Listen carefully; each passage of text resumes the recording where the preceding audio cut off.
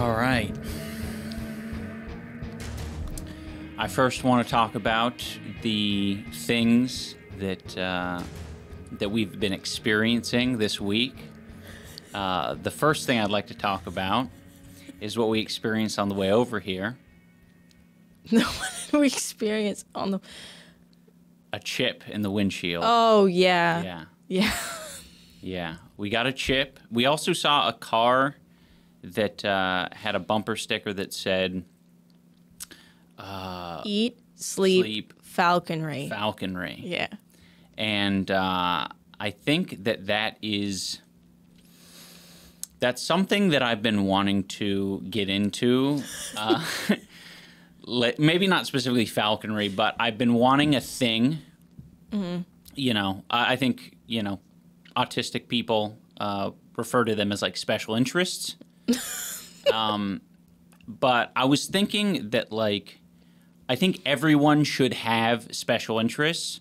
It obviously doesn't make it as special anymore if your interest is like... Just talking about hobbies, Ian. That's just a hobby.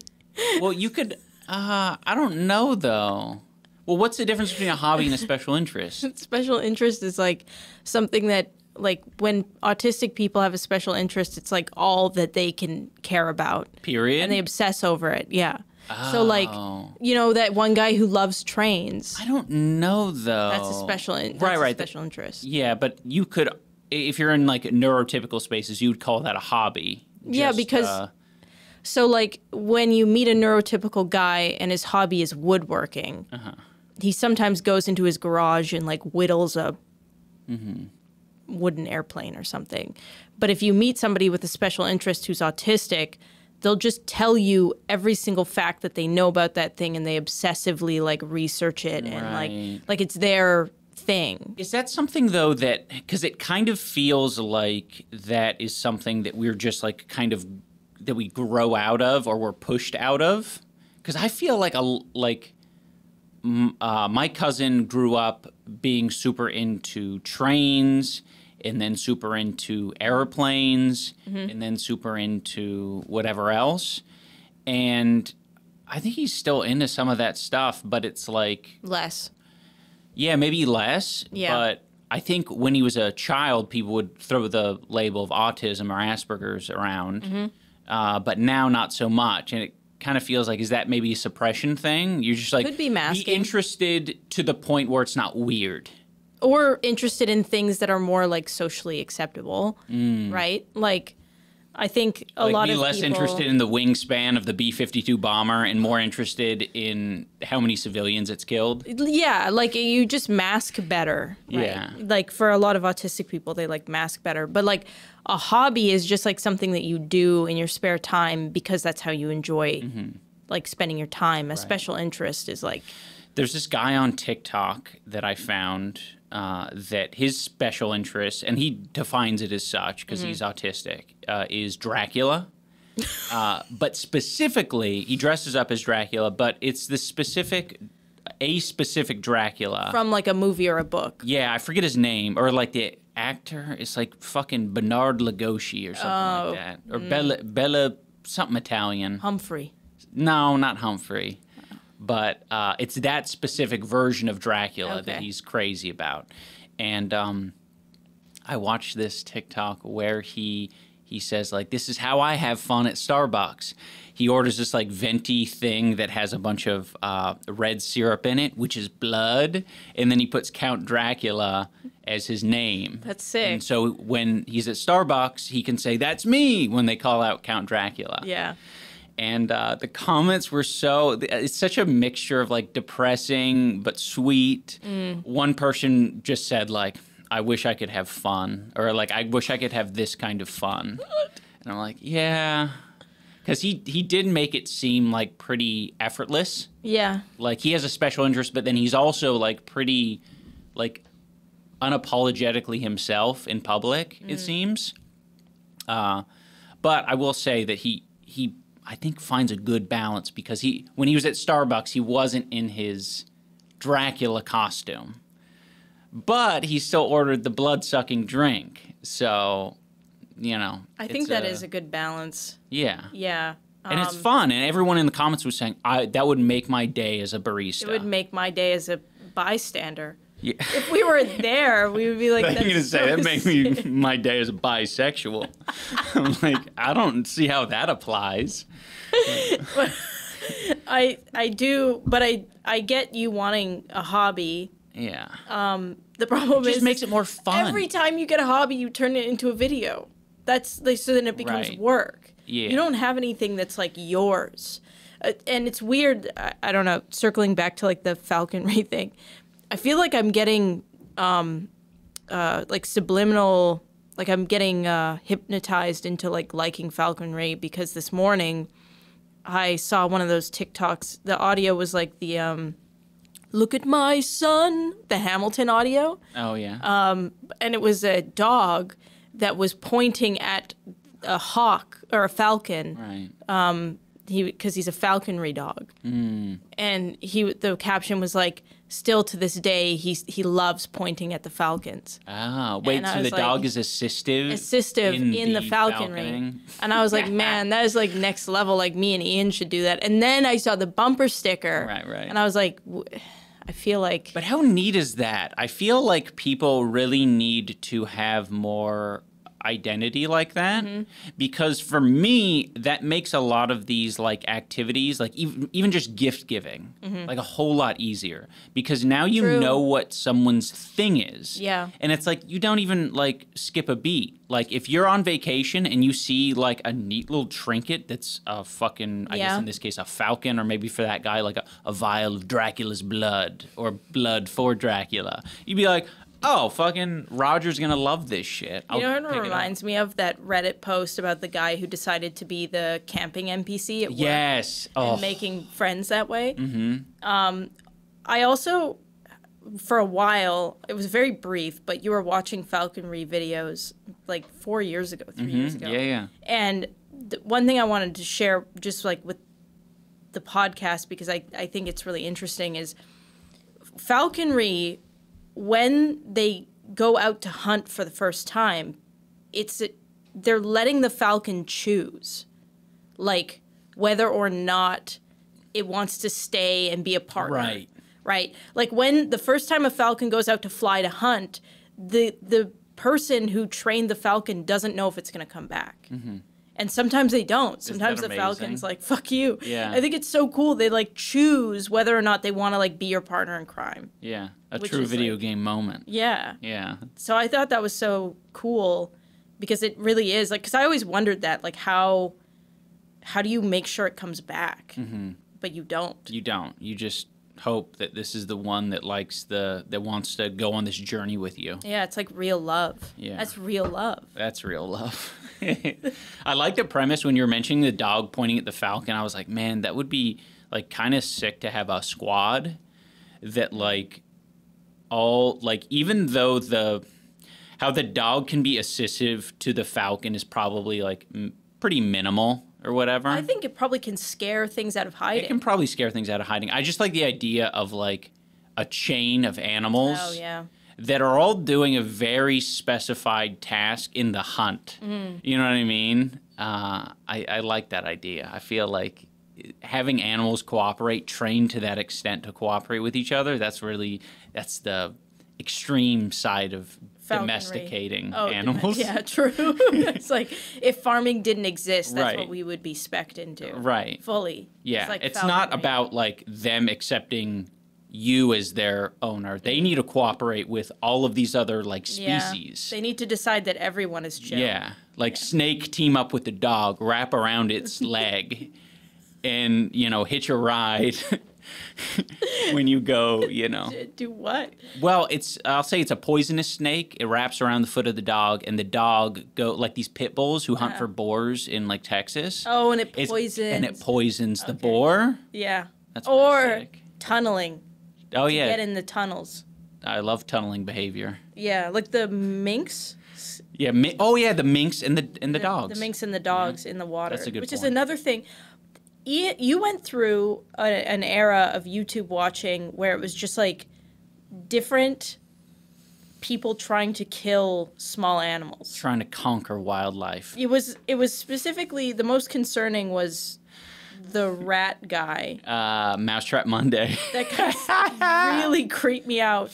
And there was that one video that was so bad that he couldn't even put it on YouTube. No, there were so many videos of his that, like, we were questioning whether or not this was some, like, snuff, like, it weird, has like, to be. It was inhumane. It was fucked. We had to stop watching. The first couple, it was like humane mousetraps. That's like why we started watching. And then it started getting real creepy. Very creepy. So then we stopped watching that.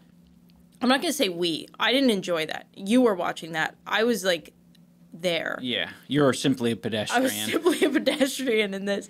But then you moved on to the mink. Yeah. The mink guy. The mink Something guy. Carter. I don't know. And that was something that you watched for a bit. And then it was falconry. Yeah. And then that kind of that era of like. Okay, that was this was the topic of special interest that was just meant to ease us into the podcast, ease us into the talking. Yeah. No, you didn't need to apologize. That was part of my plan. But I think the most important thing to talk about on our first episode is with the pros and cons, or like maybe explaining to the people why we started this podcast. Like, what is the purpose? Just so people get an idea of, like, where our heads are at, if they should be expecting more, what to expect in the future, that kind of stuff. So what are you hoping to get out of this podcast? Oh, man, I don't know. You wanted to do the podcast. You've wanted to do a podcast for... Yes. Since I've known you. But including me was a new addition. I don't know what I'm looking to get out of it. Just flying by the seat of your pants. Yeah. I mean, that's very much your personality, and I think that is a good, I guess, like, inverse of what I'm about. I don't know. For me, I feel like it could be this extra.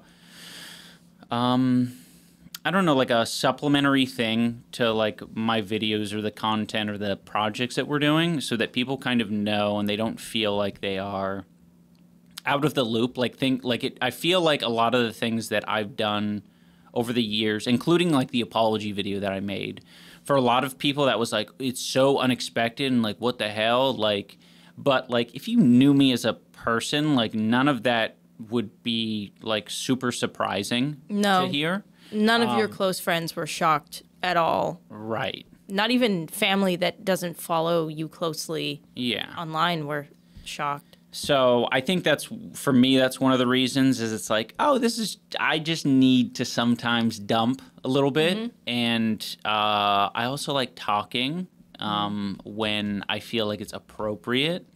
Sometimes in, like, my normal videos, I'm like, people don't want to fucking hear me talk. They just want to hear me, or they do, but it's like background noise, or they want to see a premise of a video or whatever. And not having that and just being like, all right, I'll dump, I think is like that's like a satisfying thing for me. It's like a way to categorize. It's interesting because it reminds me so much of you saying in your video, like, you didn't believe that you're funny, or you're worried that you're not funny. And I think out of all the things that came out of that apology video that weren't related to the actual apology, that's what people hung on to the most. Where, like, people were shocked that you had these ideas about yourself that seemed to be like the antithesis of who you were online, right? Like, you as an image online come off as, like, confidently... Like, you know that you're funny. Like, you know that anything that falls out of your mouth at any time is funny. And it's interesting because you are inherently very funny. Like, I don't think you can turn it off. I was thinking about when we were looking for a house, and you made the real estate agent laugh. Like, he looked like he was going to pee his pants. And you weren't even trying to be funny. You were, like, asking a legitimate question. And I remember you were, like, shocked and confused. But, like, because I'm still shocked by, like, you and Dane saying the like, accidentally funny comment. I think that's the way you guys phrased it. Yeah, it's accidentally funny. I was like, man, that's so weird. Like, that don't like. I never thought that was the case at all. Yeah, I think that's so interesting because that is like what Dane says about you. Like you are, I think you will always be inherently funny, like no matter what you try to do. And I guess I brought that up because you were saying like you don't think people want to hear you talk, but that's like people love your talking, like your complaints videos and like Content Cops. Right. Like, I mean, Content Cop's kind of hard because we've learned over the years that like you can literally just put mean text on a screen and like get millions of views.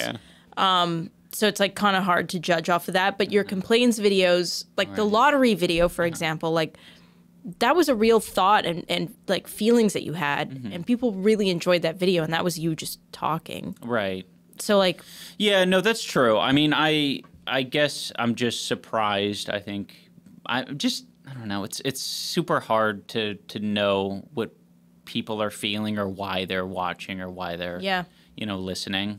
And there's just like a lot of overthinking on my part. I think for me, that's kind of why this is important for me to do, is like even just challenging me over these past 3 weeks to do a video every week has forced me to be like, oh shit, like I can do a video every week. There are sacrifices I have to make. Like I can't, there's a lot of videos that I just can't make in that time frame. Unless I have freed up time or something.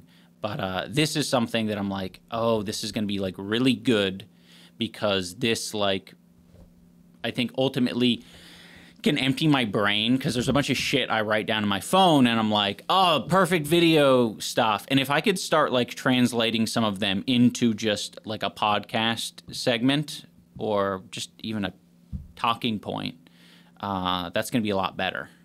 Yeah, I agree. I think you have a lot of opinions and a lot of things that you can and should say, but you write them down and then it's like not topical anymore by the time. Because this is like the reason why Ian does not upload more regularly is because Ian is very like you are one of the most patient people that I've met, but sometimes it's like patient to the point where you like won't.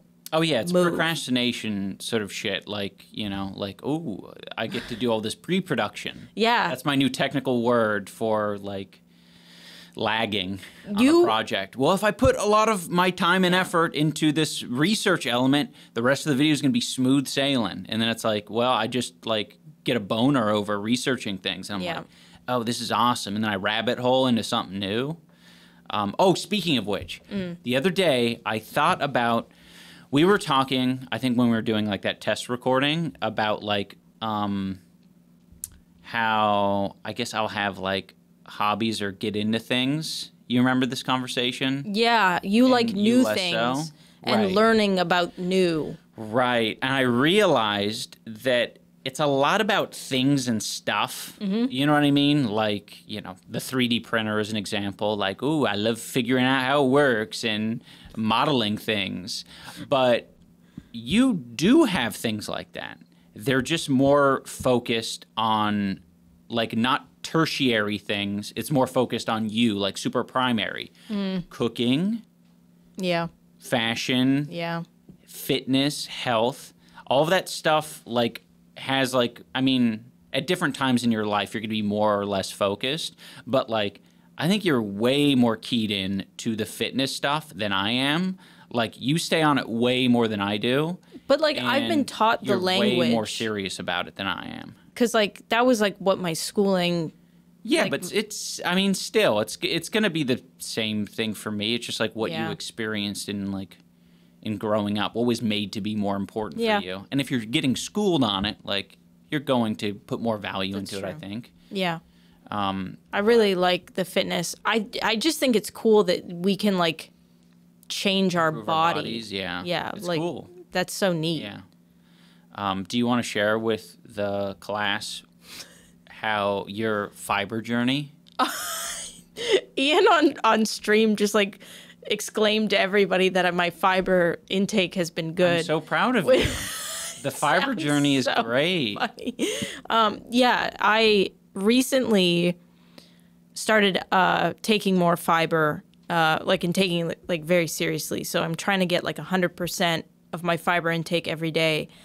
And it is shocking the difference, because I was reading that like if you have insulin resistance issues or like troubles like regulating your blood sugar, it could be a fiber issue, because fiber has influence over that, which I didn't know. I knew that fiber, like obviously like when you eat it, it creates like a gel and it makes you feel more full. So I knew that fiber helped you feel more full, but I didn't know that like if you didn't have enough fiber, it can actually cause like insulin resistance issues. And there's different types of fiber, yeah. Yeah, there's soluble and insoluble. Right. Is it pretty pointless for the fiber to be insoluble? No, both are important. Okay. Yeah, they both do different functions, but you need both, and it helps regulate your blood sugar, and that's important because when you have these issues going on, it causes inflammation and it also causes hunger spikes.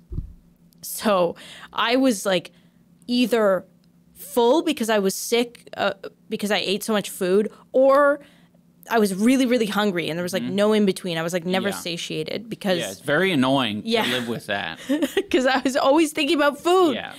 And I didn't know, which is so crazy, I didn't know how important fiber, like getting your fiber intake is for like helping regulate that system. Yeah. I've noticed a big difference. Yeah. I think that's why it's cool to bring up, is because it, Yeah. you even just like not like, I don't know, the morning time, I always feel like there was always some amount of like, clock is ticking. I woke up with I need to eat. I need to eat. Extreme hunger. Fuck? It was extreme hunger pains. And for the past 4 days, I've not had those hunger pains. Yeah. But it was like, I felt like I had just, because I used to fast for Ramadan, and it felt like that every single morning. Like I would wake up and I was like, I hadn't, because my hormones were all fucked because I wasn't eating enough fiber. And I know I say this all the time, like hormones are so important and like they're powerful and they can do so many things for us and to us, obviously.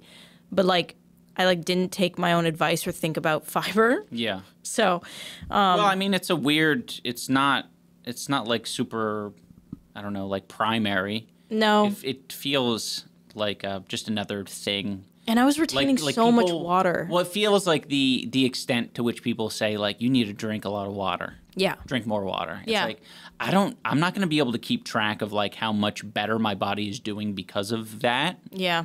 And it's a bit of a trade-off as well, you know? I can't believe, though. Like, so this all started. Oh, wait. Let me first say.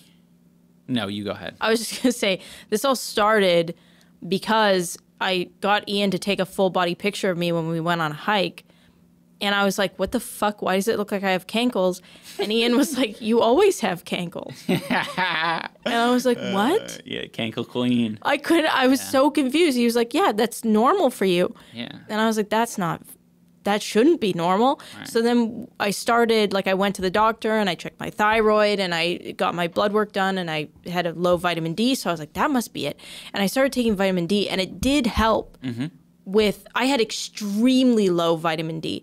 So that did help like a lot with my energy and some water retention, but it didn't fix the problem fully. So I have been on a journey trying to figure out what the fuck is up with the water retention. And I do have kidney issues, obviously, because of my, I almost died of septic shock as a kid in my kidney. It was an infection in my kidney. So I only have one that works. So I always thought maybe that was it. But the increasing fiber, now the water retention in my ankles is almost completely gone. They like look normal, which is cool.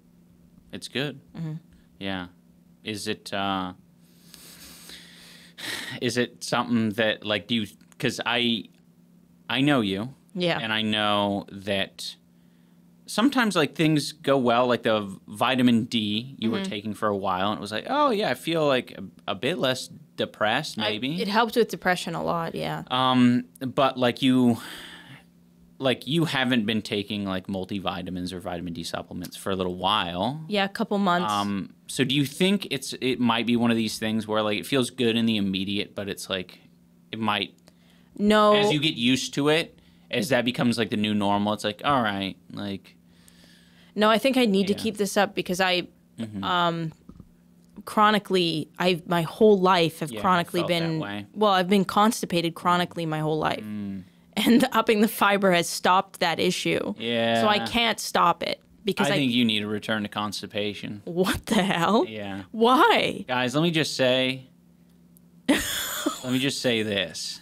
And I hope you don't get offended. There's been a lot of worse things being said on the internet. Like you shitting your pants? Like me shitting my pants regularly, every day. Like clockwork. I'm just curious in general, y'all who have partners in the audience, when they rip ass, what is the like response or excuse, right? Because with Anisa lately, there's been a little bit of that like, oh, my tummy aches, I'm feeling sick. And like I never give that excuse.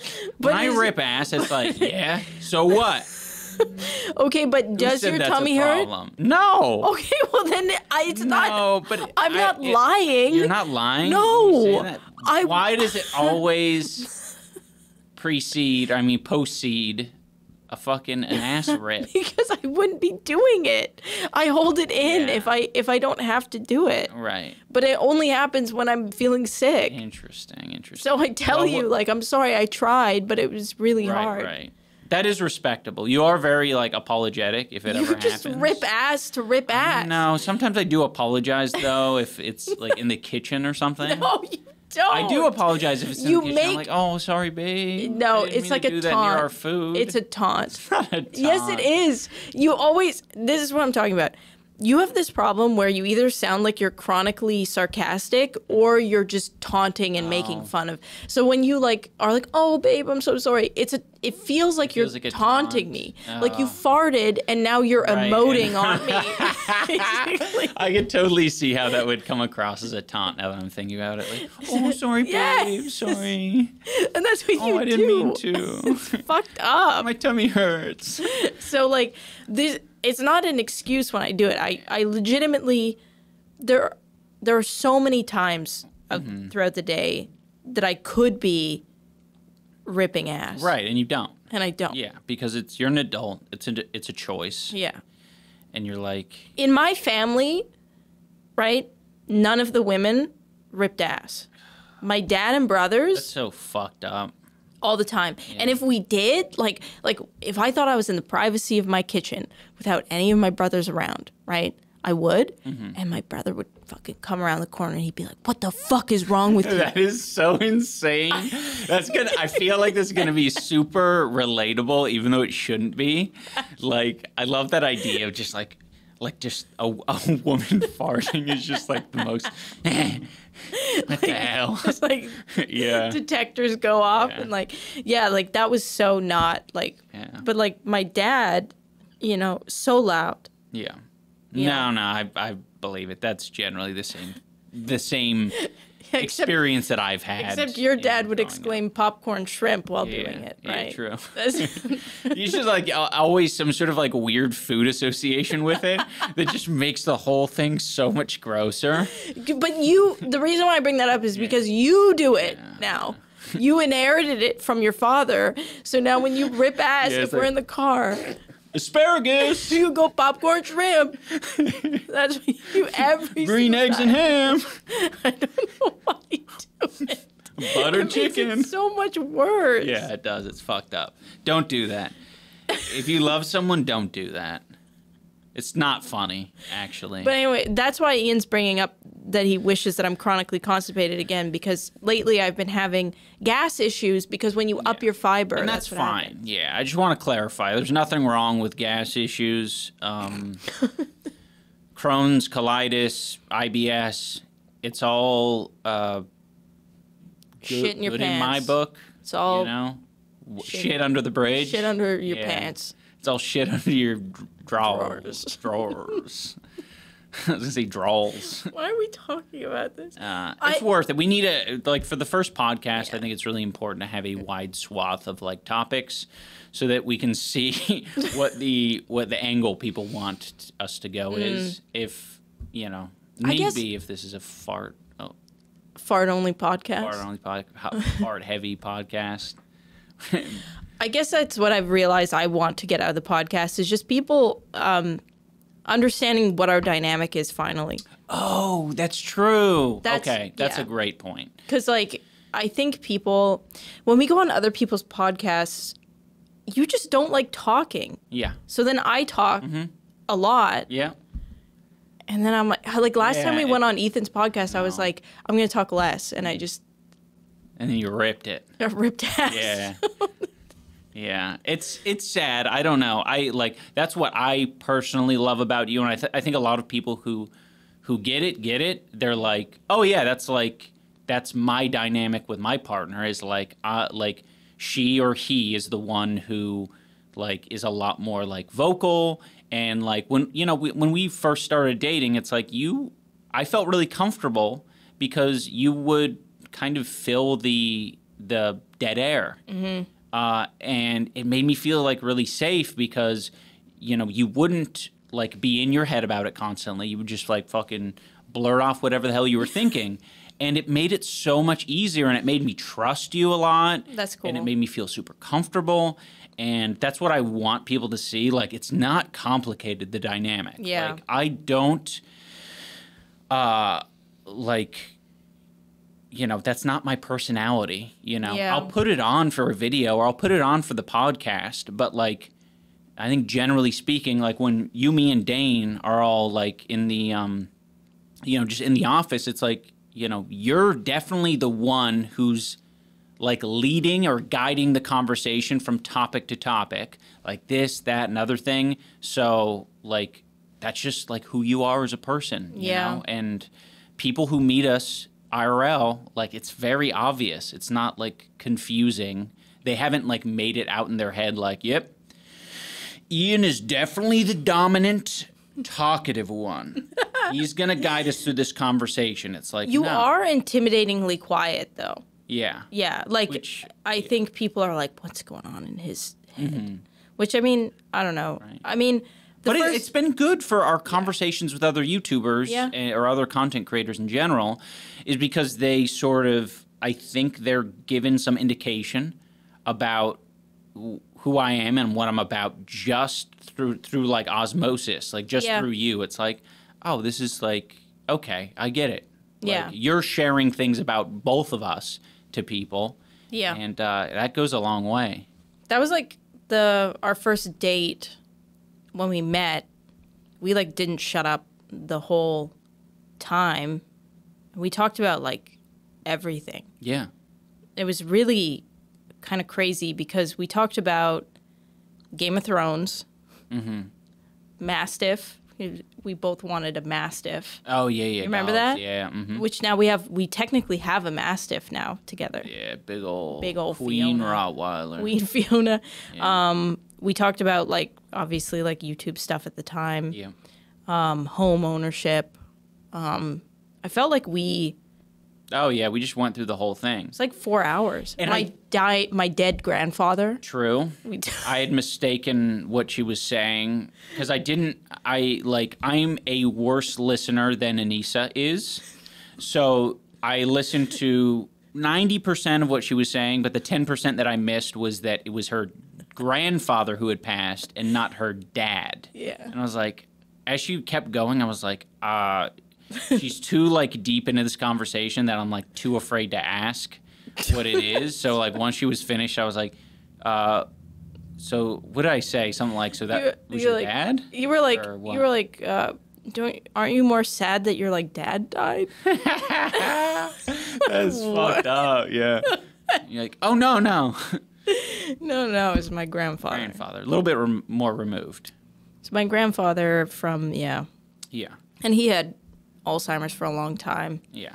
So, but the other thing that happened on that date, which I found very interesting, was when you were driving me home, and I had learned from my previous dates to, if you don't state that you're not open to having sex, if you're not like blunt about it, you get into trouble later on, right? Like you just don't want to get in that position. So like he was driving me back to my hotel, and I was like, what did I say? I said something really aggressively blunt. I think it was like, if you're looking to have sex, I'm not going to have sex with you. It was something like that for sure. Yeah. And he took that as like me saying like, I'm not into you at all. Yeah. And so like he got really quiet. And so the ride home was like so awkward. And then you gave me like a... Yeah, it was like the final 5 minutes. It was like the final 5 minutes, yeah, because I felt like I had to like put it... I was like, okay. Yeah, and then you gave me like a side hug, the good old Christian side hug, and then that was it. And both of us walked away thinking that we didn't like each other. Because it petered out. It was like, ooh, okay, that like kind of defeated the flow a little bit. But that was fair, and in hindsight, like I'm really glad that that happened, because that was like... It was great communication. Mm-hmm. I'm learning that, bluntness is not a bad thing. Yeah. Like, you need to... I think it's good for people to become a little bit more resilient to it. Yeah. And sometimes know that it doesn't necessarily have anything to do with you. Yeah. It's like... just clear communication. Yeah. Yeah, absolutely. I can't believe that we survived that, though, because I was like, I'm not going to message him, because... I think he fucking hates me.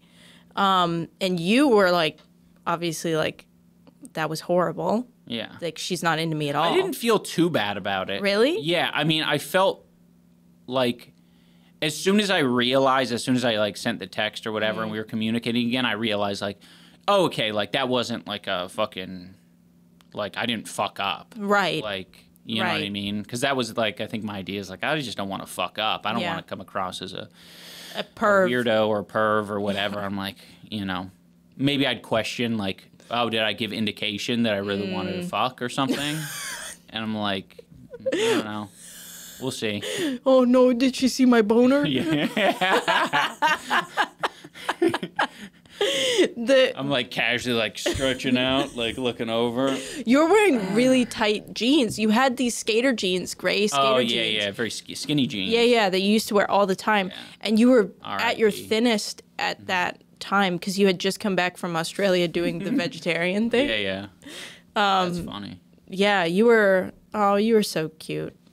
You were a cute guy. Oh, thank you. Now you're handsome and hot. But at the time, you were cute. Cute. Yeah, from cute to handsome and hot. I'll take that. Yeah. I'm not upset about that. I love that. I love being cute. What the hell? Don't. That makes it worse. Really? Wait, yeah, because it looks like you're like coping. I'm not sad that she said that I'm cute. I think that's epic. No, because it muddies the water. Oh. I think that's why. Okay. You know what I mean? It's like in my last video saying some shit like, just like to take the, because I think that's one of the things that upsets me a little bit now about like some of the like, I guess like hate watchers or like old fans that haven't like moved on is like thinking that like all of this is like by accident. Like my choices are just like, a series of unfortunate events. And it's like, that's not what it is. It's like super intentional. Like I'm aware of it. Yeah.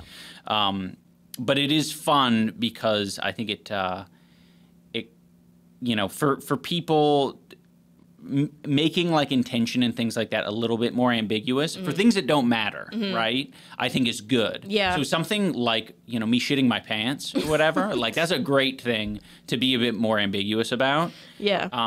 But if I want to make a statement about how, I think it's like very, like the content I made in the past is bigoted and I do need to be concerned with other people's feelings. It's like, that's a great thing to not have ambiguity about. Right. So I do like, addressing it in that way. Yeah. It's helpful to me, at least mentally, I think. No, that makes sense.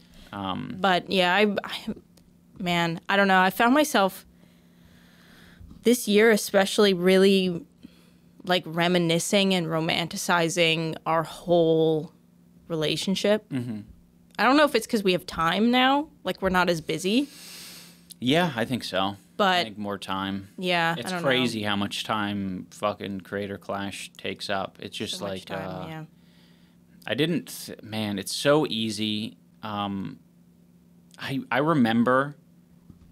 I specifically remember it was like PewDiePie or someone that when I was like a fledgling YouTuber, I'd be like, man, like I'd be looking at like PewDiePie and several other like creators and be like, you know, they don't know what they're doing because they're not like uploading enough or doing this enough. And it was just like so like unaware of like what people's like schedule and time looks like. And, you know, now that I'm living it, it's like, oh, shit, like, you know, even though this event takes place one day out of the year, it's like to do any amount of, like, worthwhile work, you have to dedicate so much time outside of it that people aren't seeing. And it's hard to conceptualize if you're not in it. Like, well, what the hell would you be spending, you know, time doing on a daily basis? And it's like, well, number one, just the mental. Like, it occupies a portion of your fucking brain. It's like when you go into your iPhone, it's like, oh, your iPhone's full. Your storage is full. And you go in there, and you're like, how can it be full? And there's just this big fucking bar of, like, green that you don't know what the hell it is, but apparently it's important. Like, it's just there. Right. And you're like, what? What is this? Why is it taking up so much space? That green, like, big chunk, for me, is Creator Clash. Right. Like, even though it's, like, not a definitive, like, one thing, it takes up so much mental capacity that you cannot think about other things. Yeah. Like, even, like, going to get groceries to cook. Like, I'm walking home, and I have this, like bliss just like washes over my body because I'm like, I have nothing to worry about. Yeah. My brain is like that idea of free not having any like responsibilities to be concerned with. It's super freeing. And that's where like creativity comes. And you did not have that space for like the past 2.5 years, 3 years. Yeah. I mean, even because like the way that things have been moving for the past 3 years, I would say you've had to think about a lot of things that are not creative based. So like it's been really hard for you to like make, like I can see it because there was a time where like our drives would consist of you being like, what if I did this? Or what if this is a thing that I'm interested in, blah, blah, blah. And we would like bounce back and forth like ideas for a video and like evolve it. Remember, we would like drive to LA, and in that time, that was that was literally the brainstorming. That was the brainstorming session. And that happened all the time. That was like I don't know. I like look back on it, and I'm like, I cringe a little bit because I'm like, you know, pretty like selfish and just like, you know, not really respecting how valuable it is to have a partner who is, you know, willing to just be a sounding board or like talk to you through things, not even be a sounding board, be an additional writer in the writing room. And, you know, that was great. And you're absolutely right. Like we haven't done any of that over the past like 2 years. No, 2 or 3 but it's starting years. to come back. Yeah. You know, that's what, a lot more. When we were walking the dogs and you started talking about things, I was like, holy shit, Ian, this is like the first time. Yeah. Which is like a really good sign. Like I'm super happy. I'm super hopeful that like, you know, things will keep rolling. It's just, it's crazy how much it felt like we started to like tumble down. Like we looked at a cliff, right? And we were like, oh, that's steep, but we can walk down that pretty like safely. And then we started like picking our feet up and we're like going and going. And now we've like kind of fallen a little bit. Right. It's just like it was way steeper than what we thought. And now we're like, we're fine. But it's like, it definitely was a lot. Yeah. You know, to get to the bottom. And that's how I'm feeling the last like 3 years have kind of gone for us. Yeah. And I guess just piggybacking off the analogy that you used is I wanted to bring up just so more people get the dynamic a little bit more. That's another thing that I appreciate about you is the analogies. I am not an analogy guy. I've sort of gotten more into them and have figured out it's a great communication tool. It's helpful, I don't think like I mean, I'd maybe have an analogy in a video, but it would probably be pretty like ham-fisted, kind of shitty. I could see me using analogies in like Kickstarter crap videos and shit like that. But yeah, it's super helpful. And you, like, the fact that you come up with a lot of them like on the fly, like, kind of amazes me. That's been something that I've been like, I don't get that. And I always ask you, I'm like, did you come up with that? It's how my brain. Hear that somewhere? It's just how my brain functions. It's good. It's you know who else is really good at that is Max. Yeah, Max is great at that. Max is an analogy king. Yeah. Max is. I do feel like it's really funny because Kat said that too, that me and Max are more similar than not, which is kind of an interesting. Oh yeah. Like even hearing that from Kat, I was like, well, it's like you kind of ended up dating Max. Yeah. No, I like that. Yeah, no, that's cool. Max is great.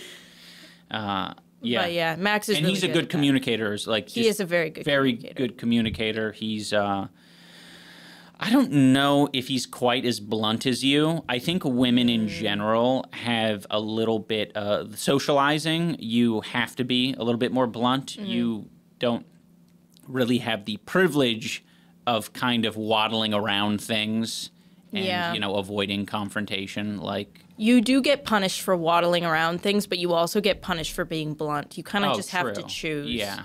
Like literally what just happened. There was like a woman who like got hit with a brick for rejecting somebody recently, which is so fucking horrible. So like, was this that red pillar thing that you were talking about? No, the red pillar thing was a 15-year-old girl who got stabbed to death for rejecting someone. So Jesus. Yeah.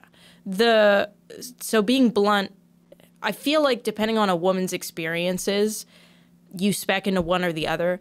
I was a people pleaser growing up and a freezer in like bad situations. She's a people pleaser and a freezer. Fucking Sorry, I was distracted. Go ahead. I was just like, those rhyme. That's crazy. But as a kid or as a teen, not being blunt got me into situations that I wish that I wasn't in. Right. So now as an adult, I've learned being blunt is like, for me, the best strategy. But I can see a woman going through being blunt younger and then getting punished for that and then doing the opposite. Yeah, that makes sense. So I think that women are more on like one or the other. There's not, whereas men kind of, you know. And in general, I think it's important to note in these instances that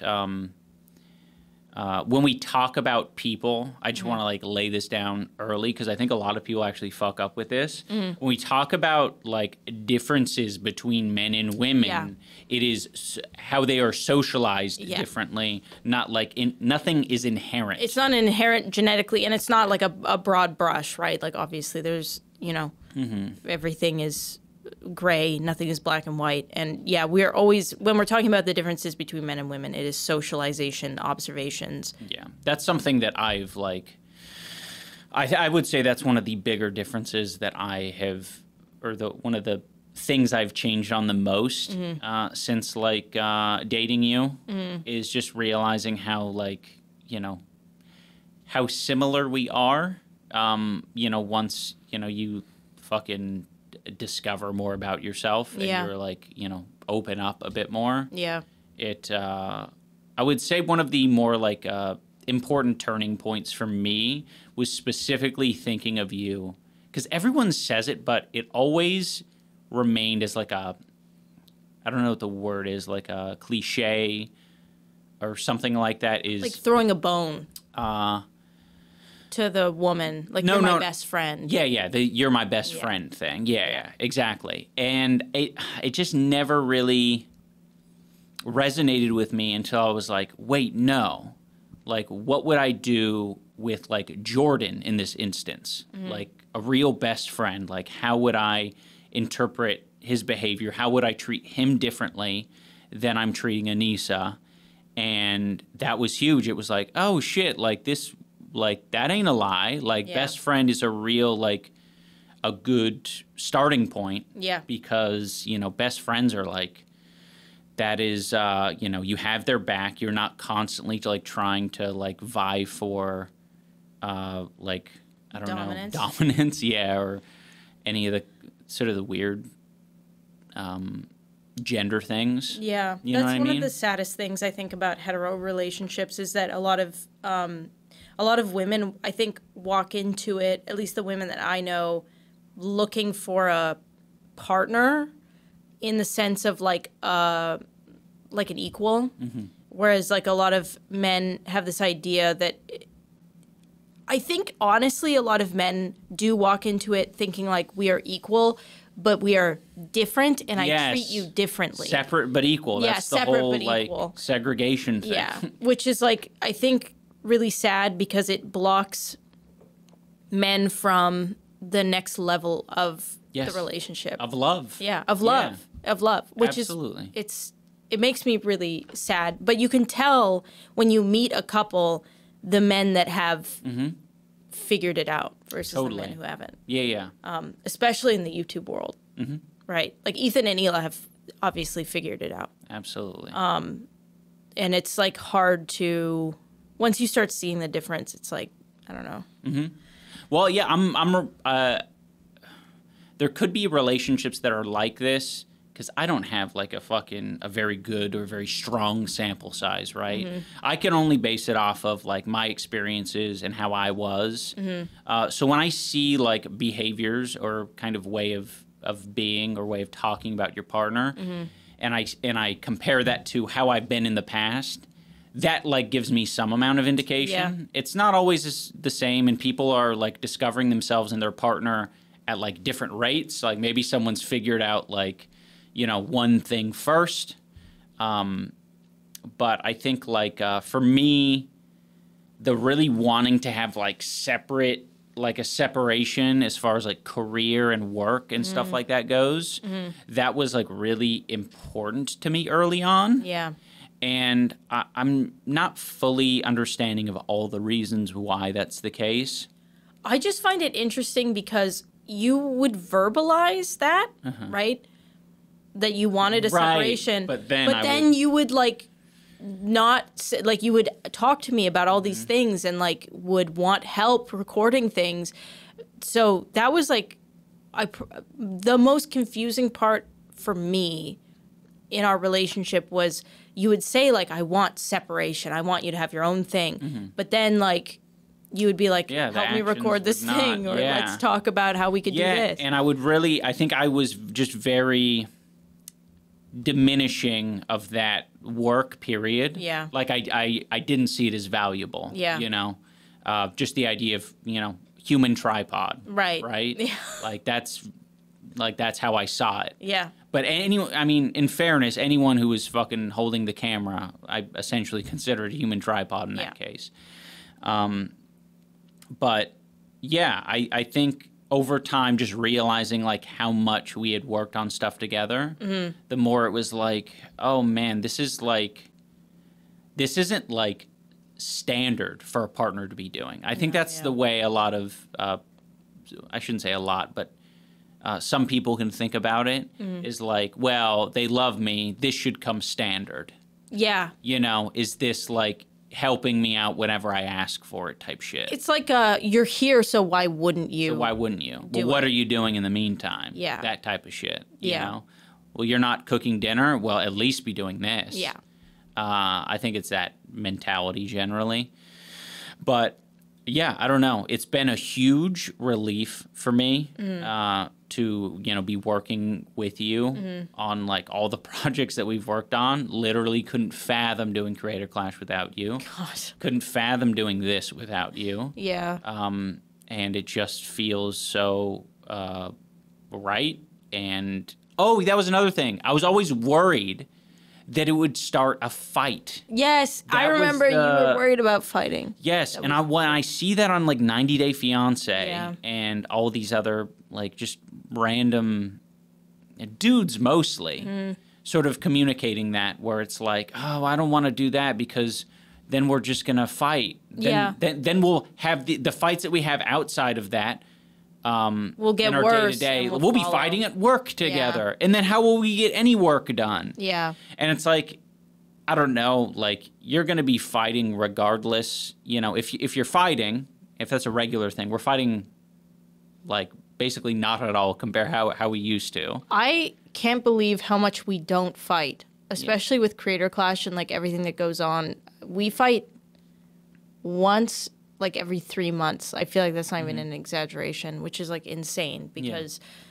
I mean, relationships are, you know, stages, right? There's, like, different times where, like, different things are happening. And just because you're fighting now doesn't mean that, you know, you're going to be fighting in the future. Just because you aren't fighting now doesn't mean, you know, but... Stage, it's a period. It's a period, you know, and depending it depends on where each person's at. Yeah. And when we started Creator Clash, I was like, okay, fuck. If we're going to fight, it's going to be now. And we never... Yeah. It was like we didn't even have... It was great though because it was like that start where I was starting to like understand certain things. Yeah. And like where you wanted to be. Yeah. You know what I mean? Like there was a point like before I couldn't imagine working with you. Then it was like, okay, well, we're going to work on this thing together and you're going to fight in it. Yeah. You know what I mean? Yeah. So there was a lot of things that I came to accept where I'm just like, well, this is Anisa's personality. Like, why would I try to like fight that? And you know what I mean? It's so interesting. It's good that we're bringing this up on the first episode, I guess, because like for me, I didn't even like want, and still to this day, like feel uncomfortable taking any credit for any of the stuff that we've done, including Creator Clash, because it has been so ingrained in my brain through our relationship that it's not my business. It's not something I should be inserting myself in. But I enjoy helping you and seeing you happy. So I've always had this like push and pull in my brain of like, okay, well, he needs help or he's asking for help or he's asking for input on this. But at the same time, like, I'm like, I ruin everything. I don't want to touch it. Right. And you also just don't know, to like, what extent you should be helping or talking about it or any of these things. So it's like, well, you know, in one moment, you could be like, well, no, like, or maybe after watching a TikTok that's like, you deserve better or something like that. It could be like, no, like I do deserve better. I'm like putting a lot into this relationship and I do deserve some credit because I'm like involved in this man's life for the past fucking 8 years. Like, you know, I should, you know, be recognized. Because my brain, here's the thing though, my brain, when things are going well for you, I'm like, that's all him. Right. He's doing amazing. He's doing so good. Goes bad. And then when it goes bad, I'm like, it's because I had any involvement in this at all. Yeah. I fucked it all up. I don't know what's good. I don't know what's funny. I shouldn't have even answered the questions that were asked. Totally. And so like, it's this horrible like, and part of it is like, for a long time, it's true. Like, it's ironic because I had a ton of involvement in a lot of videos, like the taco one, the Alberto's, the burrito California one, burritos, the Tana content cop, the rice gum content cop, there were other. Yeah, there are plenty of other videos, just literally random ones. Like Pokemon Go, like you can like look through them and be like, okay, that one, that one. But a lot of the Save the Squirrels initiatives. A lot of the Save the Squirrels. But like at that time when I was like so heavily involved, I was more involved in your videos back then than I am for the past 3 years. Yeah. I like totally pulled back because I was like, I don't fucking Totally. I don't want to ruin anything. But at the time, that was when you were the most like, don't work with me, which is it was just ironic. That flip, it's crazy. I was doing a lot, but it was like I don't know where. Yeah. So like even now, like online, like that's definitely like my like sore spot or insecurity is like how much of your career did I honestly fuck up, and when did it start going bad, and how can I fix it? Yeah. That, to me, is incredibly sad, and I feel really terrible that you feel that way, and I feel even worse that, like, you know, there are these chunks of people on the internet that like to push that narrative. Because for me, I see it as the exact opposite. I'm like, I literally feel like fucking saved. Like, you pulled me out of my fucking, like, I mean, in some ways, it's a fucking, like, death spiral. Yeah. You know, it's like it's very easy to make the type of content I was making, like really toxic, edgy stuff, and it kind of locks you into it, right? Because, like, to be honest, I feel like it's way worse to upset that fan base and say that, like, hey, I even just saying, like, hey, I have some standards of, you know, how it's called edginess for a reason, right? You're on the, like, precipice of saying things that are acceptable. And just saying, like, yeah, I think I'm maybe too far on the side of edgy guys, like, that's too much for a lot of them. And I think, in fairness, it makes them reflect a little bit about their own lives and themselves. But I don't feel like that. I feel like you have been a great partner in not, like, I don't feel in any way that you have, like, inserted yourself, and people can tell, you know, based on the content. A lot of people just, I think, who are fans, like, have a vague idea of you through, like, maybe social media, me casually mentioning you in a video, maybe, just saying your name. It's not like I've even made a video about you or anything like that. So it's a little bit upsetting. It's not a little bit upsetting. It's very upsetting to see the reaction to you and, like, blaming you for things, because I would have never boxed if not for you, and I'm so glad that I did. It is such a, because you gave me that, like, comfort that I don't have from my family to say everything's going to be okay. Yeah. That I don't, you know, even have for my friends. That, you know, no shade to any friends, but, you know, they're not that involved. They're not to the point. I'm an adult. They have lives. They have lives. Yeah. But you're someone who I can absolutely fucking rely on, and, you know, for people to say the nasty shit they've been saying, it's like it's incredibly hurtful.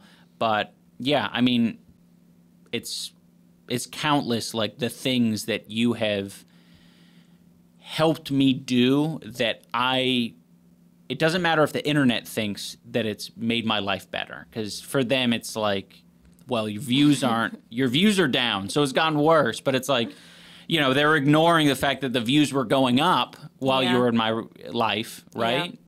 2016 or 17 onward. 2016.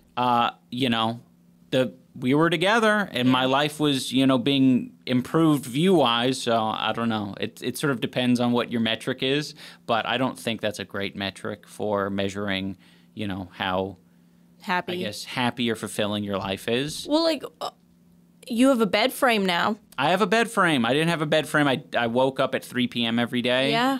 I didn't have a routine. I was 6'1", 140 pounds. Yeah. You know, you're allowed to be 6'1", 140 pounds, but it's not necessarily for you. It wasn't weight. Healthy. For you, it wasn't me. For you, it wasn't healthy. Yeah. And just having routine. Yeah. Simple things. Yeah. I watched this fucking. It's so crazy. I'll see this guy on TikTok. He cuts hair. He's a barber. And this TikTok, he was cutting this, like, nerd guy's hair, and this nerd guy basically said, like, the guy asked him, like, what kind of cut you looking for? And the guy said, like, oh, I kind of like your haircut, maybe do something like that. And it's like, oh man, this guy doesn't give a fuck. Yeah. He's, like, just waiting to fucking get out of that barber's chair. He's just doing it because he was told that you gotta fucking look presentable. Yeah. You know, you gotta do this.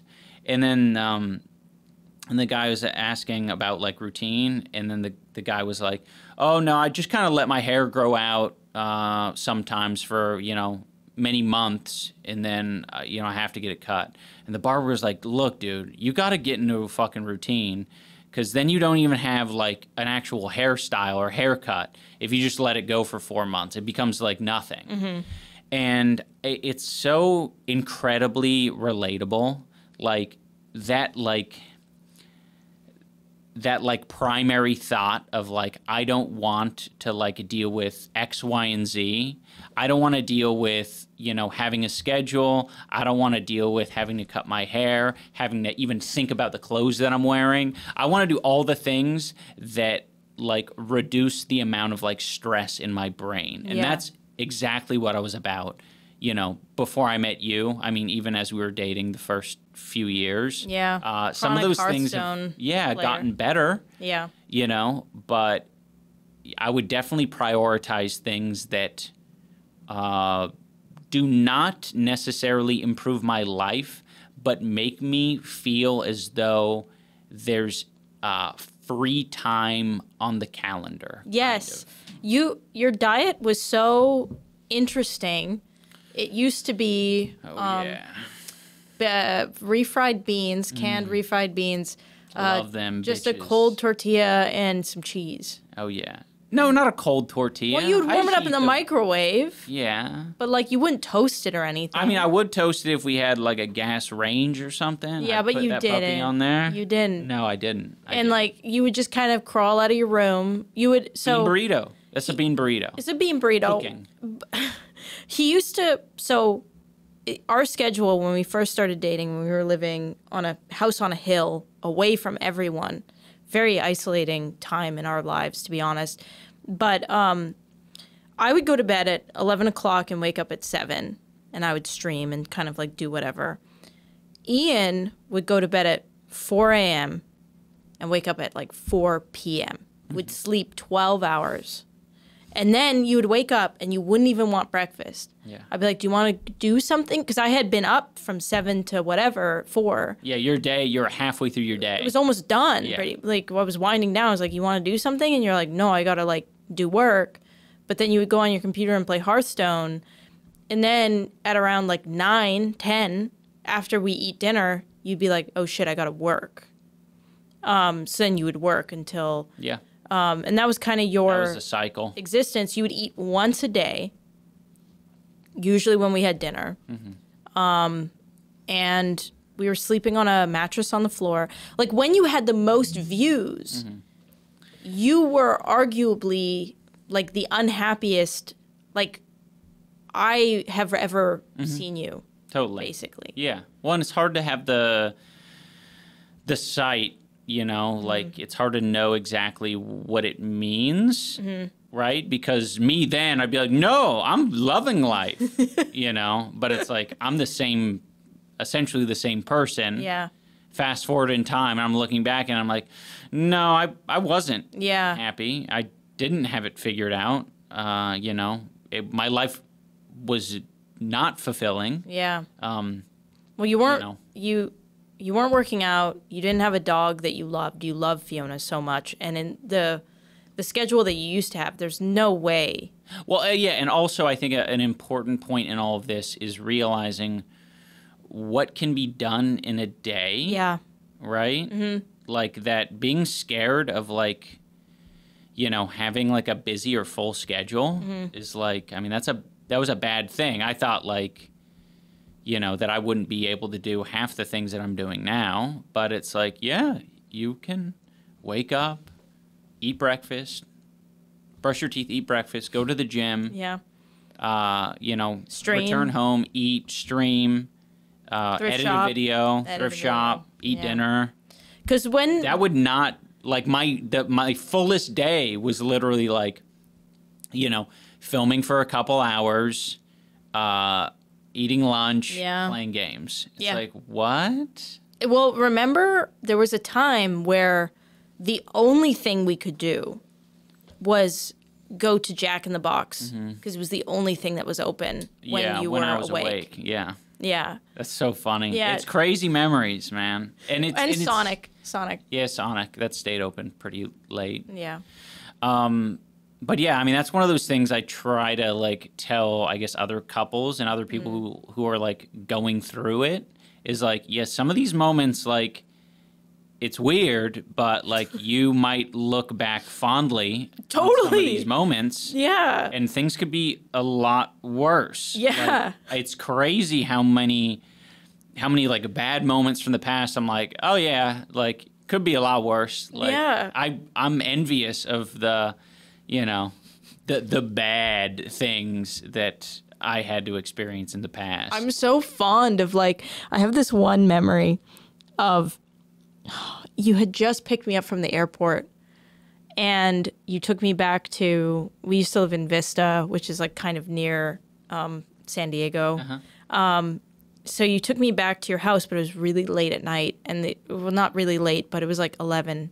And the only place open was Jack in the Box. And I was so tired and disoriented. And we went to go order. And the lady was like, we're resetting all of the machines. Oh, yeah. Do you remember that? I do, yeah. And I was so fucking hungry. And you had nothing in your house. Yeah. And this house, like, there was no insulation it was or like poor bare. insulation, bare, no furniture at all except for the mattress on the floor and the wall heaters. Yeah. And so I was like, I'm not going back to that right now. Like, I need to eat. So we just sat in the car and waited. And I have like this really fond, like, rose-colored glasses memory of like this experience. Like, it sucked, but it's like, yeah, I don't know.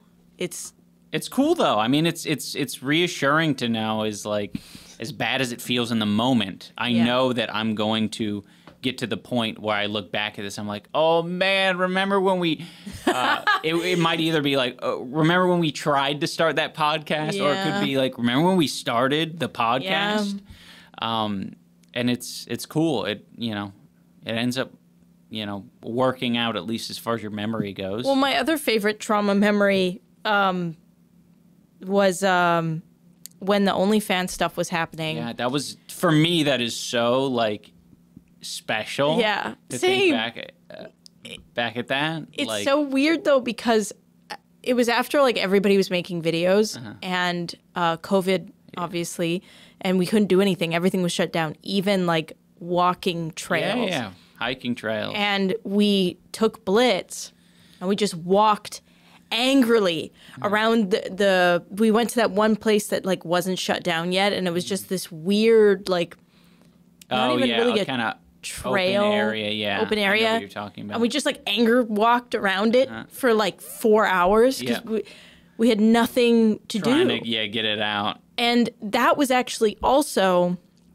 when Blitz got diagnosed with IVDD or whatever, which is the disc issue, which we only found out because we had walked so much with him that like his back. So this whole thing was happening. There were people making videos talking about us. COVID was going on, and my fucking dog was not drinking water. He like literally his neck would not. He didn't want to go down at all. I remember, And I was crying, and I was like, the world is fucking ending. We like went to the vet and shit. But like when I look back on that memory, even though it was like incredibly shit, literally everything about that is incredibly shitty. I'm like, man, we did that together. Yeah.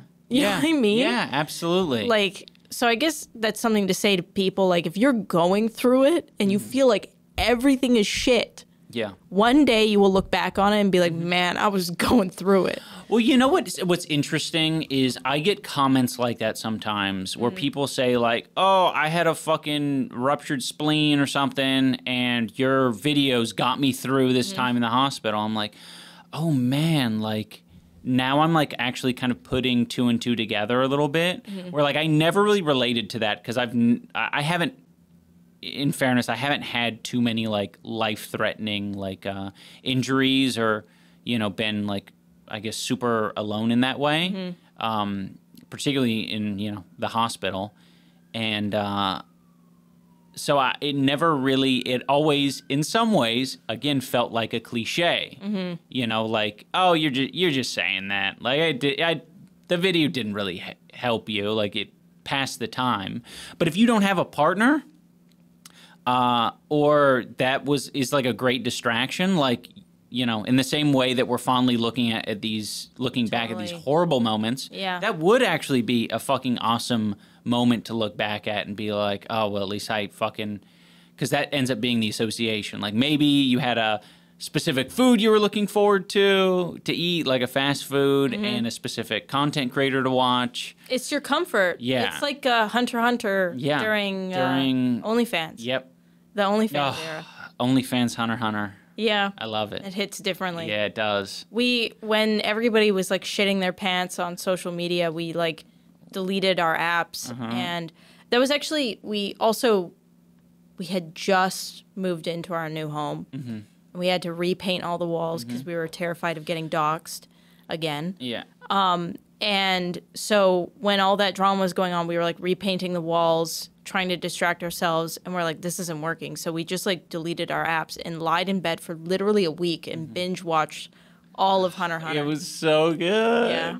It's so good. I feel like all the bad things that were happening online, or all the, the shitty anger takes that people had, like it almost made it that much more special. Yeah.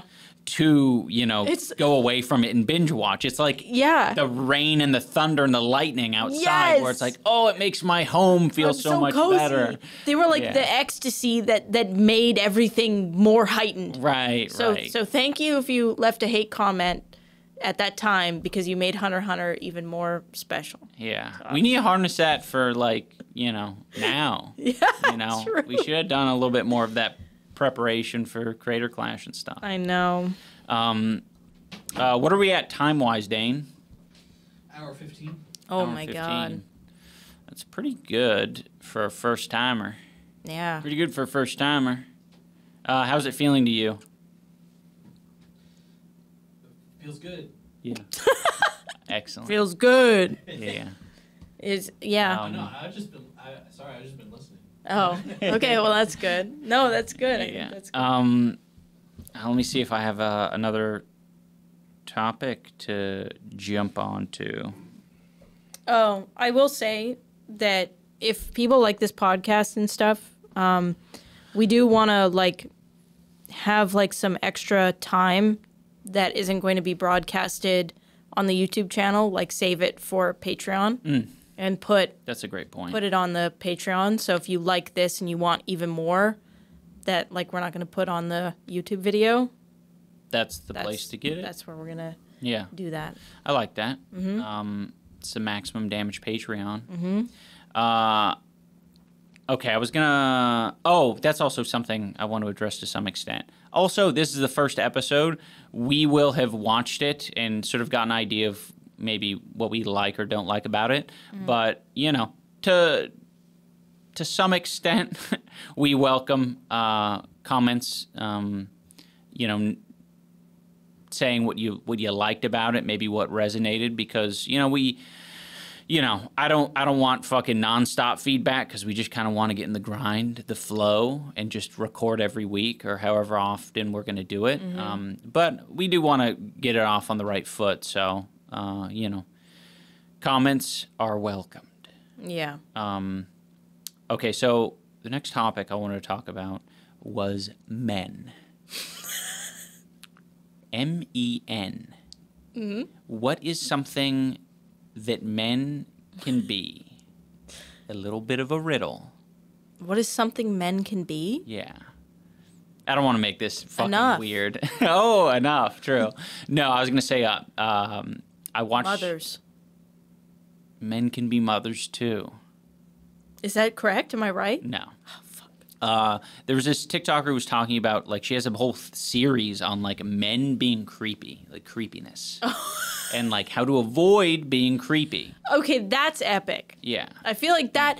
People need to stop watching Andrew Tate and start watching that. Yeah, actually, though. No, that's epic. Well, it's one of these things where I keep telling myself, holy fuck, these men would just, do a lot better in the dating world if they just started being more like women. Yeah. But I think a lot of men hear that, and what they say is, oh, real women don't like that. No. Oh, yeah, there's that. But then there's also, the image that they put in their head, much like all these other cliches, is, so you want me to cross-dress? You know what I mean? That's what they have in their head. I know that sounds so dumb. Yeah, it's... But that is the vision that I think a lot of them have, and they just kind of quickly dismiss it, right? Where it's like, well, what does it mean to be Also, here's the woman? thing. This is just something I've just come to accept. Anything feminine is seen as less than. Yes.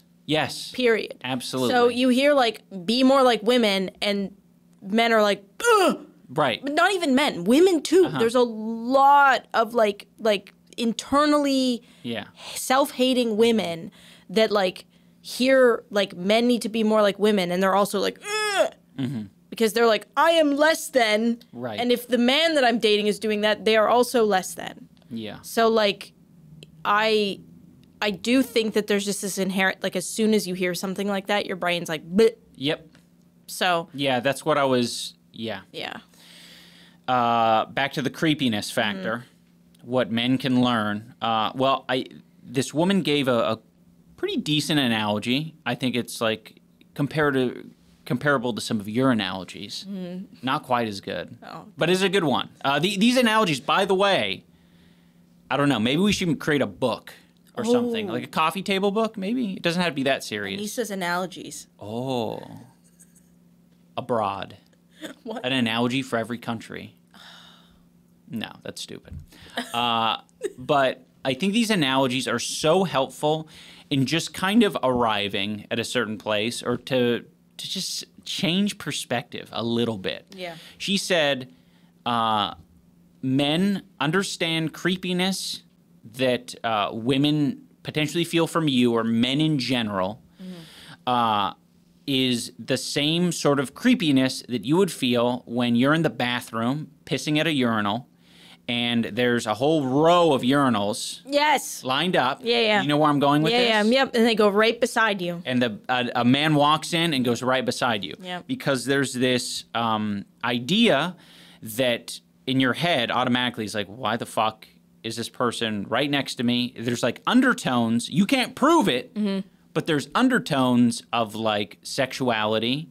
And there's undertones of like, why did this person, what is the intention? What's happening here? There's always intention. Like 90% of human language is body. Right. Right? So like, if you're doing something like that, it's hard to not read into it.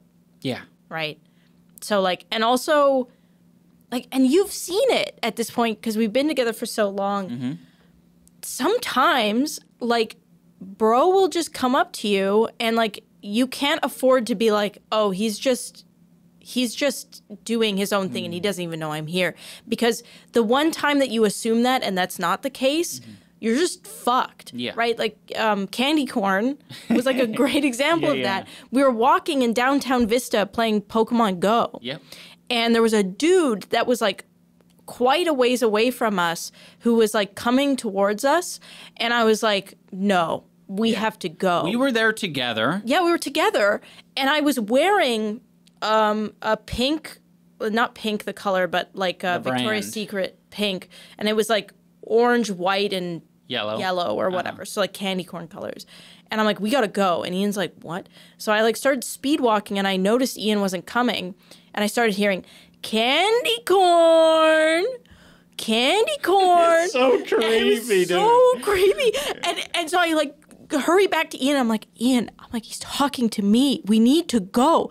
And Ian's like, what? And then like looks over and looks at this guy who's like clearly like fucking just like in his own world, creeping down the street, like coming at me. And Ian connected. He's like, candy corn. And he's like, candy corn. Play. It was so scary.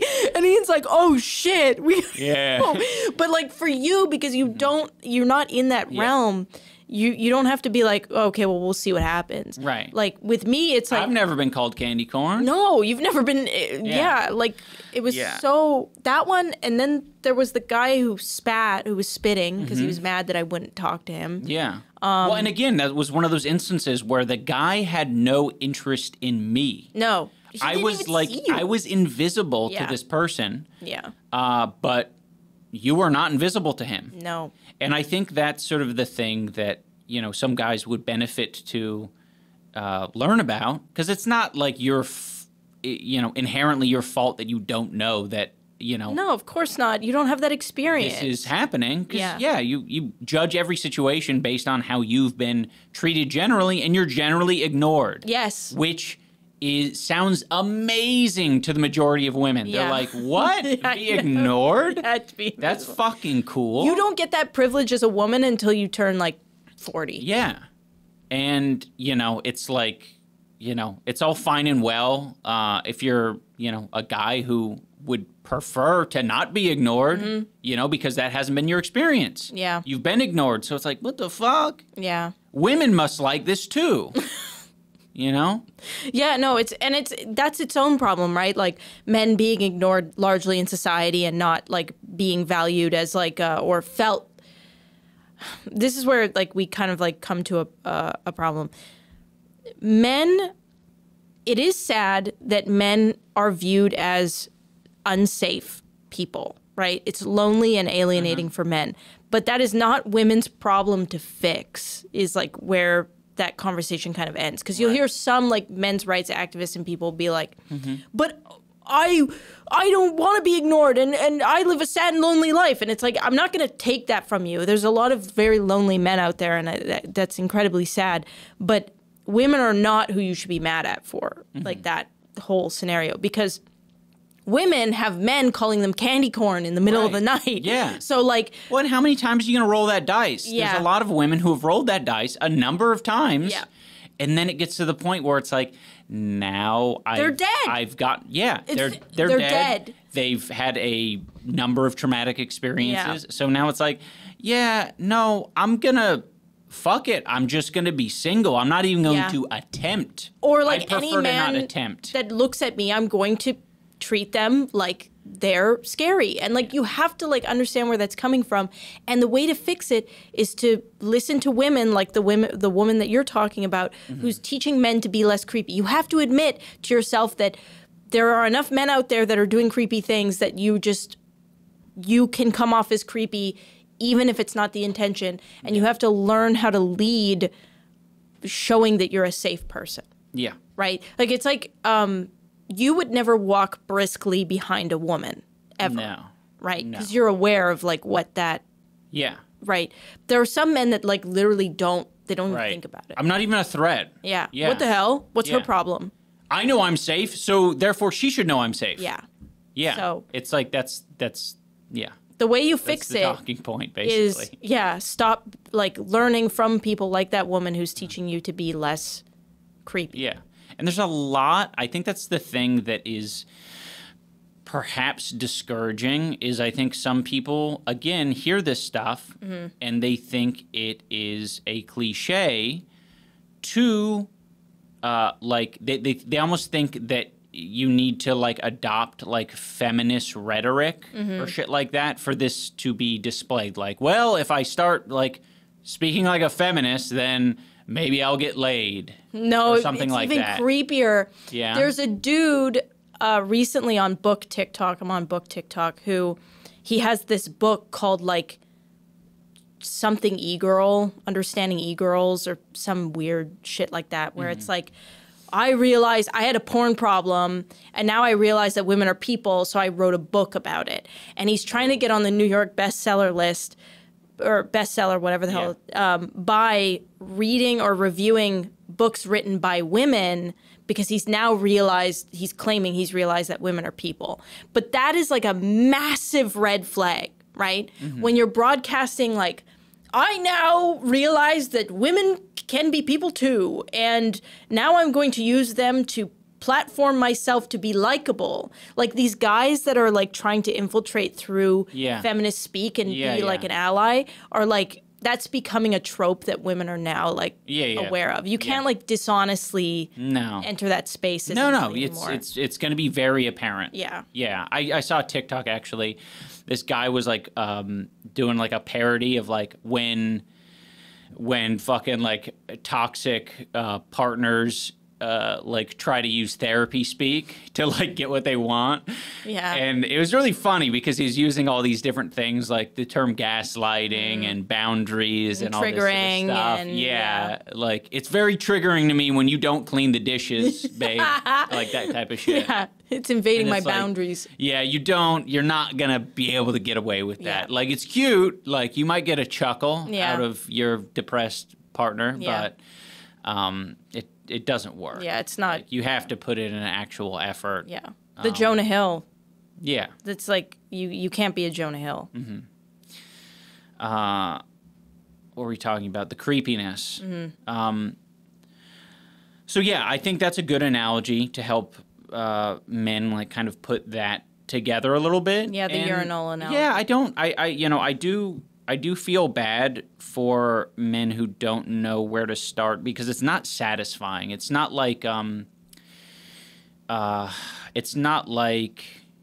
like a lot of the times when you're in trouble and you're feeling bad emotionally, what you need is to feel supported and comforted and that sort of stuff. My instinct early on was like the exact opposite, basically.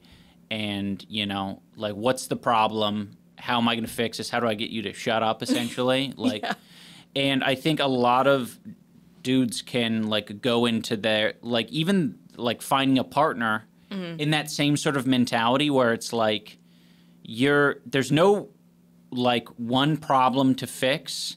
Like, you need to change, like, your fucking, how you operate in the world. Your, like, outlook. And these little subtle things are going to be the things that people cue into. Yeah. Not just women. Yeah.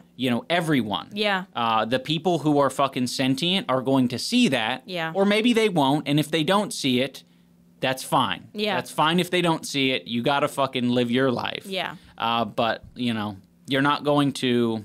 I think trick anyone. Yes. You can't. It's obvious to people who know, right?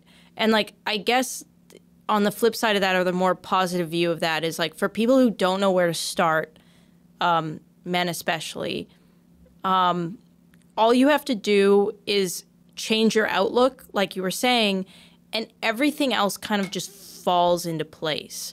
Like you do a lot of things differently, but you didn't like actively think about doing things differently. It's just your views on people and women and the world like shifted. Yeah. And then everything else just kind of started being different. I do think it helps to do that exercise like kind of as often as possible. To like in these situations to be like, okay, how would my experience be different if I was a woman right now? Yes. And be genuine and don't because it's so hard. It's so easy to be like, oh yeah, nothing would be different. I'd be hot. I have a pussy. Yeah, exactly. Like I would just go get laid right now. What the hell? Like that's why women have it easy. The fuck? Like women could fuck whoever they want to at any moment's notice.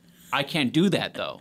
So, of course, they have it easier. Yeah. But, like, be honest with, like, what would this be like? Right. And small things. Like the example you gave of, like, walking behind someone. It's like, that's uncomfortable, you know? That's, like, and even some part of your fucking man brain should also feel like, I feel uncomfortable knowing there's a presence behind me and not being aware of like who exactly it is. Who it is and what their intention is or whatever.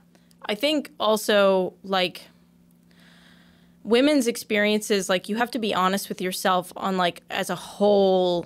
Like this is something I used to say to Ian all the time. Like imagine you were put in a free-for-all jail where you were at least 45 pounds lighter than every other guy there, and see how you feel within a week. I like that, a free-for-all jail. Like a free-for-all. Very like common type of jail. But like, it's just... no, you're right. You know what I mean? Like, because that's what it is, right? Where it's like, man... Yeah, it's good that you aren't like, you're not, like, it's interesting. Like, very few men are forced in that situation. Yeah. You're not forced. You can kind of choose it, right? Yeah. Like, you're not signing up for the fucking football team. No. Right? Like, I mean, maybe you are, in which case you might like learn a thing or two being the lightest person on the football team. Yeah. But yeah, something like the prison example is a great one because it's like you immediately understand how that would feel. Yeah. Like, you're the least physically capable person, and if somebody wants something from you, yeah, you're fucked. Yeah, like it's you're fucked. Yep. And like that's like some, unfortunately, women learn that the hard way, and that's a very like that's why like men like I really think boxing and other things like that are super important for men because you learn that your body has limitations. And when you fight a guy that's way bigger than you learn really quickly, like, okay, if this guy wanted to fucking kill me, he could. Yeah. And it makes it becomes very tangible. Yeah. Because the discussion on whether I can defeat a coyote or a wolf or not is like, I thought you were a bit crazy on it until you gave me some of these examples of like, you don't know what it's like until it's taken from you. Yes. Like you don't know what it's like until, you know, the life is leaving your eyes. Yeah, yeah. And it's like, yeah, all of a sudden, like, you can't fight a fucking wolf. And it's very fun to theorize it. Yeah. But when you truly have no control. And it feels bad. Like, I started to understand, like, why it would feel bad. Yeah. To hear your partner even saying some of that stupid shit.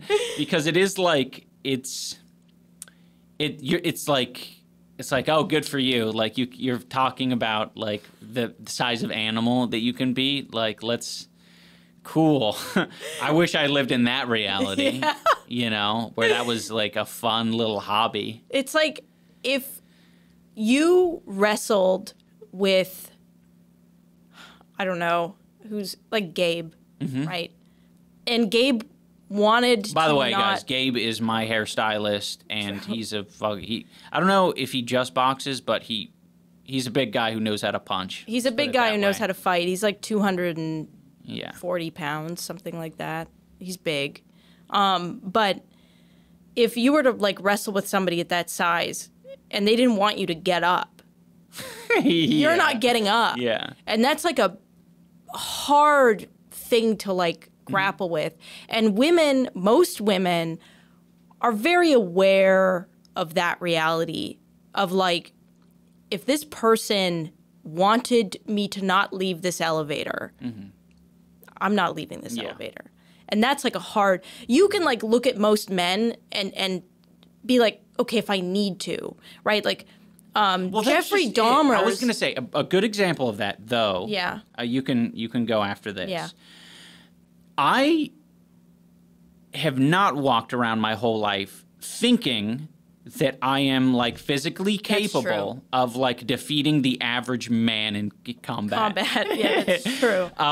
But I did live my whole life knowing that men don't want anything to do with me. Yeah. And that is seen like in every fucking aspect of life. Yeah. I like maybe a chatty guy on occasion. I don't fucking know. Even that's kind of like uncommon, right? Yeah. So it's just not something you have to think about. Yeah. It's like, it's almost just like understood, like, yeah, we don't want to fucking talk to each other. Yeah. And that's it. Yeah. That's it. Because I was going to say, like, Jeffrey Dahmer's biggest mistake, I would say, like, the best thing that ever happened was him trying to go after a full-grown man. Right. Who ended up punching him in the head and escaping, right? He had, like, gone after, like, very specific targets up until that point. So, like, it's like there's a lot of men out there that I think, like I would, man, if I had testosterone, I would be... It would be over for you, man. I would be jacked, and I would be, like... There's no way. I'd be the most jacked 5'6" man you'd ever met in your life. Okay, I believe that. Because, like, I would want, you know, like some men are like, I need to have all the guns in the world. No, you listen to me. I would be like, I need to have every single inch of bicep that I possibly can. If I had the amount of estrogen that women have, I'd have the fattest tits you'd ever see in your life. What would that benefit you for? Freaking producing milk. Would you have kids if you were a woman? No. I mean, No. No, you wouldn't, would you? I don't think that would change anything. I mean, no. I just don't know what that female drive, that motherly drive looks like. Like, I don't think it... Am I going to have... Like, would I have that if I had a bit more estrogen? Like, I need to fucking... No, because I don't have it. Well, okay. Fair enough. I think it's a condition. Yeah, then I don't think I'd have it. But, like, if you, let's say, hypothetically, you did want to have kids, pretty bad. Like, I won't say, like, you felt like you were going to die without them, but you thought your life would be more complete, and you were a woman. Okay. Would you have kids with the, like, what happens to your body and the risk of, like, death and stuff? Ooh, no. You wouldn't have kids? No. Yeah. Yeah, it's kind of crazy, and I think if men are being honest, because we don't have to think about it at all, and the all we have to do is pretty fucking easy. Like, I think a lot of guys would say the same thing. Yeah. You know, if you're being honest. Yeah. Because that's a lot of shit to go through. That's why, like... I worry about Yeah, I know. dropping big deuces. Oh. Like, how Okay, much never my mind. butthole's I gonna thought get you were going to stretched. say... I thought you were going to say I'm worried about you. And I was like, that's so sweet that you're worried about me if I go through pregnancy with Well, you. I'm You trying said to bring it back dropping to big like a deuces. selfish, like how Okay, analogies are important Yeah. to educate, right? No, yeah, that's fair. Like if I could get scared, like oh fuck, like it's not coming out. You're going to rip your ass. Like what the fuck? Do I need to get up in there with some pliers or something? Like, you know. I can't... That was the funniest rug pull joke, unintentional rug pull joke that has ever happened to me. Yeah. Was you saying that? Oh, I really thought you were... Because the Being way you looked genuine. at me, you were like, I even worry about... And you, like, nodded at me. Oh, okay. Yeah, yeah. And I was like, that's didn't so mean sweet. Yeah, yeah. But I think that, though, is why men who are, like, way too excited to have kids and, like, way too pushing to have kids with their partners, why it bothers me so much. Yeah. Because I think, okay, how about this? Men need to be willing to... take a big shit. No. I was going to say, like, have something removed. Oh, like a gallbladder. Yeah. Wait, what would... I'm trying to think what could be a, like, a legitimate thing to, like, take from men in that case. But it wouldn't be useful to society. It would always just be like it's seen as, like, a waste of money and time. Take their... Like, even if you did take a nut. Here's a crazy statistic. Men, after having kids, usually get, like, raises or are more likely to make more money at their work. Women, no matter what profession they have, no matter how good they are, no matter how fast they come back, no matter how... Less. Whether they're, like, the primary caretaker of the child or not, less. So interesting. When I think about it, that makes sense to me because I'm like, the worst part of my brain says, like, you're definitely doing less work. That's so fucked. You're definitely doing less work if you got kids. But, like, for men, it's not viewed that way. No, because you don't think of the men as doing any work. That's so fucked. You actually do the opposite and you say, oh, you poor thing. Yeah. You poor little baby man. You need more money to take care of the kids because you breadwinner. Yeah, I guess that is true. Yeah, it's just, like, perfectly reflects what, you know. Our, like, old society. Yeah, Like, thinks is happening. but there's, like, a lot of women who, like, are doctors and shit that actually have to think about that reality. As a, Lawyers. Yeah, that's rough. So, Okay, I think we should start to wrap this bad mama jama, llama jamma thing up. okay. I don't think we're having kids. Do you think we're having kids? If life gets easier and we feel like there is more to life, then yes, we will have kids. That sounded I believe. super... If we find out there's more to life. What, like, more to life to be had if we have kids. Yeah. Okay. Yeah. Okay. What did it sound like? Just sounded a little dark. Dark? Yeah. Like, like maybe No. we're not going to continue playing the game. Oh, okay. No. life. No, just like, because there's a slight curiosity. I think the seed has been planted to some degree. Maybe not. Maybe the seed hasn't been planted. But, like, I can see how... Like, how I'll put it this way. Some of the things that have happened in my life, initially, I thought were that if these things did happen, it would be the worst thing ever. Or very bad. But in reality, they've been, like... Nothing or great, you know, like getting married. I think I always had an assumption that like, oh, that's going to mean something changes.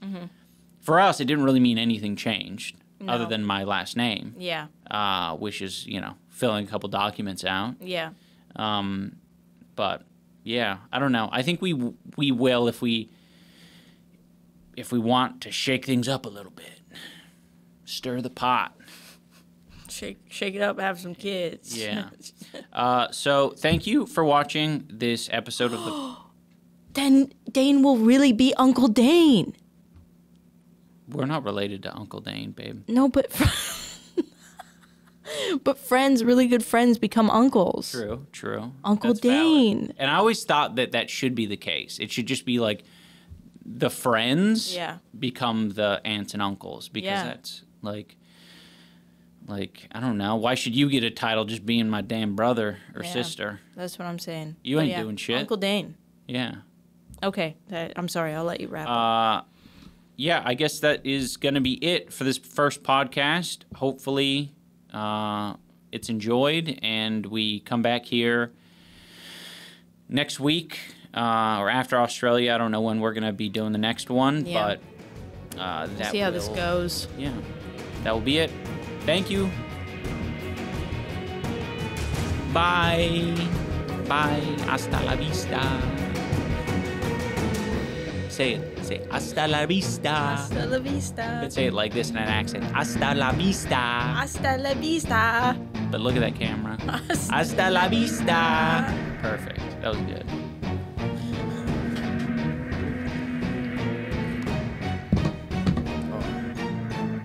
Thank you. Yes. Thank you, Dane. Thank you, Uncle Dane. Shut up. Shut the hell up. Shut your bitch ass up.